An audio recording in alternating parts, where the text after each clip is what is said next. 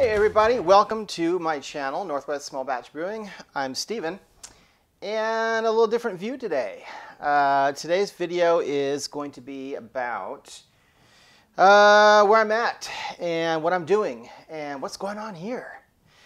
So let's say you take a look around my channel. I've got about 50 videos on it now, all about home brewing, cider, beer, different kinds of experiments. I like to try out different theories I have, all about, brewing and fermenting. So if you like what you see, it would help me out a lot if you hit the like button, the thumbs up, and while you're there, hit the subscribe button, and that way you can get notified every time I put out a new video. And, it helps the channel. So let's get to the video. Well, let's see, what can I say? I originally wanted to talk about equipment. Because I finally pulled the trigger and bought a new brewing system on this side of me here.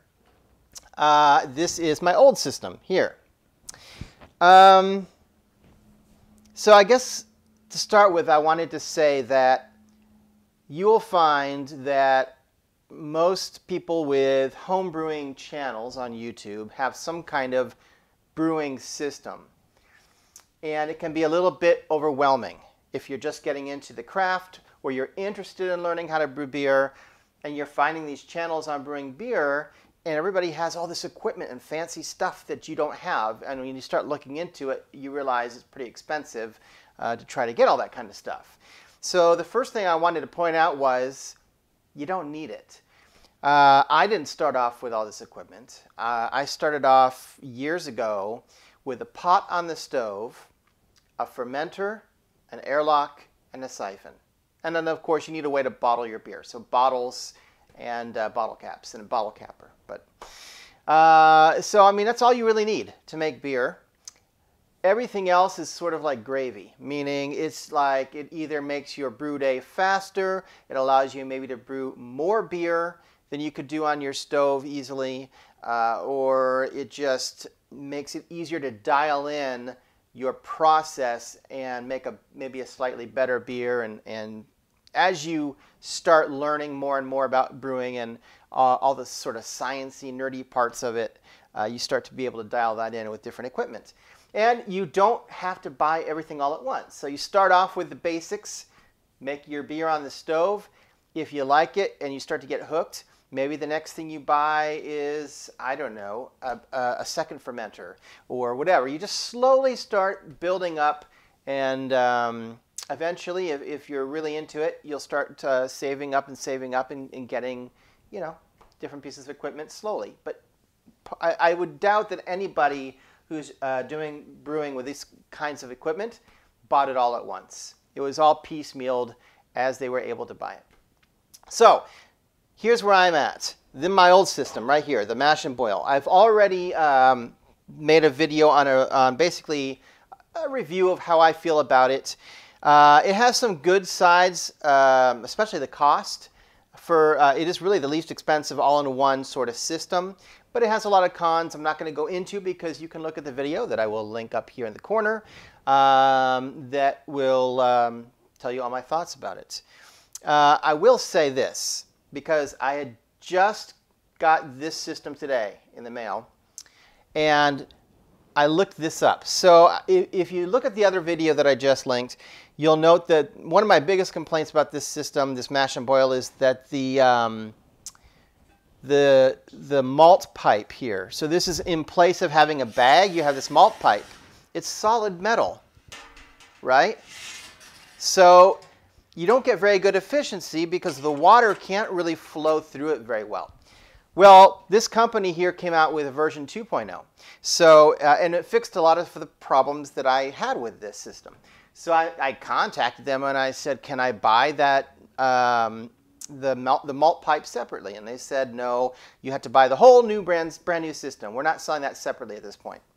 They said at some point we may sell it through our designated, I don't know what they call it, vendor. They have like, it's called Williams Brewing. By the way, I'm not impressed with them either. I'll explain that in a second. So I found today they actually finally started selling that malt pipe separately on the Williams website. It's basically got perforations about 1/3 of the way up. That's the main difference. And it has the legs on it that I already swapped out myself on this one. This malt pipe that I have, the old one, you can buy a replacement on that site for like $35. The new pipe, by the way, that really is nothing different but some extra holes in it and different feet, it's like $90, 90 American dollars. Way overpriced. It's ridiculous. Not only that, this Williams Brewing website, they only do free shipping on orders of $99.99, so basically $100 or more. And if you look at any other brewing site, Northern Brewer, More Beer, all these other sites, I mean, I want to say it's somewhere around $65 that you have to spend to get free shipping. $100 for free shipping is a ripoff and too much. It's just too much. So the thing is, the shipping is basically like $9. I think it was like $8.99 to ship that malt pipe. So you end up spending $100 anyway, and you still don't get the free shipping. $100, not worth it for that malt pipe. Just rip off. Anyway, this system will either be gifted to somebody else, or I may be using it as a hot liquor tank to hold my sparge water. The reason I say maybe is because this new brewing system here by Clawhammer, from everything I've seen, most people say you don't need to sparge. It has such good efficiency, you don't even need to bother sparging. So I will test that out myself. And if that is the case, I guess then I will be finding a new home for this guy, because I just don't have space for storing so much stuff. Or maybe, I guess I could keep it as a backup system or something. But anyway, so I'm going to move this just slightly so it's just like not right in my way of everything. So I'm not going to really go through everything about the Clawhammer system here, except to say that I'm still in the process of putting it together. And I'll do a review of it, you know, probably like in 6 months or 8 months or something when I'm, you know, when I have some time under my belt with it. But it's a modular system, meaning every part on it can be swapped out and replaced. And at some point, I'm thinking about maybe getting the 240 volt box and element. And then I can heat, it basically lets you heat up your wort and boil significantly faster. So that might be something I end up doing. But for the time being, it's a 110 system. I'm not going to go into the details of it right now because there's lots of videos out there on this system. This is a ubiquitous system. You'll find most YouTube homebrew channels are using this system. Not all of them. I have to say there are quite a few that don't. But if you like put them all together, I think this is the system that most have. And I think it's because it is the most cost-effective system. It does let you switch out parts individually if they fail, or you want to upgrade them, or you want a different pump than what came with it. All that kind of stuff. It's so easy to just get new ones.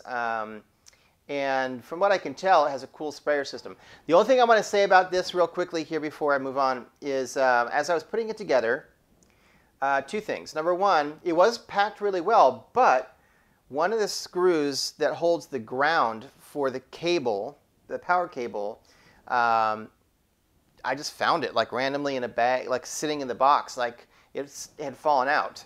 So that's not good because I didn't know what it went to, and if I hadn't found it, I wouldn't have had that screw for the ground. So that was a little frustrating. Also, I guess two more things about it that I can tell you right away as far as putting it together. None of it comes together, by the way. It kind of makes sense because it's a modular system and it's built for you to be able to replace the swap parts out. But it would be kind of nice if it came put together. But that being said, the spray nozzle that goes on top here, I put it on and it was so loose I couldn't get it tightened down. Turns out you have to be really careful with the Teflon tape. So I unscrewed it and I had to basically take off the tape and just put a single layer of Teflon tape. And then I was able to get it pretty tight on there. So secret to that, if you're ever buying one of these, is for the sprayer on top, be very, very conservative with the Teflon tape that you put on it. There was something else I was going to mention about this. Maybe not. No, I was going to say something else about it. I can't think of it right. Oh, I guess it was that, so you can't see it, but on this side where the plug goes in, like the element, it's held in with a tri-clamp and silicone washer, or whatever you want to call it. So the thing is, they don't tell you on their video how to put it together. Now, they may probably think it's really obvious, but if you're somebody like me who's never had a system that uses a tri-clamp, I didn't realize that I was like, do I need the gasket? Do I not need the gasket? Well, I can see by the way it's shaped and everything that I do. I do wish that they had a spare. So I'm going to check their website because eventually I'm going to get a neoprene. They also sell this neoprene jacket that goes around it when you're mashing to help keep the temperature even. But the weird thing is they give you this spare metal washer, which I don't know why they gave you this. I would have much rather had a spare gasket so that the gasket, you know, for the element disappears or breaks down. So I'm going to see if they have a spare one on their website and just buy one as a backup just to have around. Also, they have these hose clamps. You can get these anywhere, so that's not too bad. And I even have some probably for my kegging system that I could use. I haven't cut the tube. That's the other thing, I guess I should say, and this is way more than I was going to talk about of this system, but this kind of gets me by a surprise. This is the tubing that it comes with that you use for the pump and everything else. What took me by surprise is when you see it like online on YouTube channels and on the Clawhammer channel, it looks much like thicker and wider than it actually is. This is actually much thinner tubing than I thought it was going to be. But I'm sure it'll be fine because I'm sure this is what comes with the system for everybody. All right. So what's in the future? Well, I'm going to show you something in a second because I got one more thing. I went on a shopping spree. No, it was tax time. I had a little extra money, and this was something I had been wanting to do for a while. So I'm going to be doing, as I talked about earlier, as far as equipment goes, and that you don't need all this equipment for making beer, I am going to be making a video. I don't know when I'll be able to air it. It might be a few months, but I will be airing a video on like one of the easiest possible beers you can make with a minimal amount of equipment and the least amount of cost. So that will be coming up. It'll be 1 gallon batch for people who are just getting into brewing and just want to know, how can I make beer for the first time without having to invest a fortune into it, just in case I don't end up liking, you know, the hobby. So I'll do a video on that. So if you're interested in that, hit subscribe so that you can get notified when I put that video out. In addition, I will probably at the same time, I'll probably do a double batch of beer. I'll do 1 gallon of that, and then I'll split it and put another gallon into another jug, and I'm going to do a little experiment. I want to show you the difference between using or making a beer with regular, say, ale yeast and using bread yeast. So you can see, does it taste different? How does it look? Does it, you know, all that stuff, right? Because yes, you can make beer with bread yeast. So we're going to do that. So we're going to have that little experiment to show you. So stay tuned for that. And again, subscribe if you want to get notified when I put that video out. And the next, well, I've got lots of beers coming up, but I think I can say that I won't have made this by the time I post this video. I will be doing a Kolsch. I'm not going to tell you what kind of Kolsch, but I'm going to be doing a Kolsch with a twist. And if you're not familiar, a Kolsch is basically a German beer that's almost like a lager, but it's made with ale yeast, and then it's fermented at a very cold temperature. Well, I say very cold, say 60 to 65 degrees. And then you just get a very distinct flavor of beer with that. And I think it's going to be really good. So if you're interested in that. Now, you may be asking, but how can I make a Kolsch if I don't have a way to maintain my fermentation temperature? Aha, that is the second little surprise. So let me see if I can get up and move the camera. I'm kind of wired in here for sound, but I'm going to try and do this. So I'm hoping that I have this pointed right. I'm actually holding the camera, which I shouldn't do. I got a little chest freezer, so hopefully you can see it. I didn't have anywhere else to put it. It's not the best place to put it. It's right behind where I normally do my little videos for this channel. But it'll work. And I did want to point something out while I'm here. If you're ever thinking about getting one of these, this is a 5 cubic foot. If you're in the US, that's what they call it, freezer. It's pretty small, but they do make smaller ones. So this is the 5 cubic one. They're going to run you currently, like, I mean, it depends where you get them. You can get real cheap ones at Walmart for like $200 or something like that. This one was probably around $300 or something like that. But still, that's not that expensive for a chest freezer. This is not like some super expensive Primo. But the thing to take note when you open it, I'm going to move the camera, so I apologize if it's like wobbly. Sorry. So I hope you can see that. But basically, there's a lip in there, or a step. So it's important to realize that they all kind of come like that. So that means that you have to consider that, will your fermenter fit in that section down there, and how much headspace will it have? Like if you have a spunding valve or something. I did check, and my Anvil fermenter fits perfectly.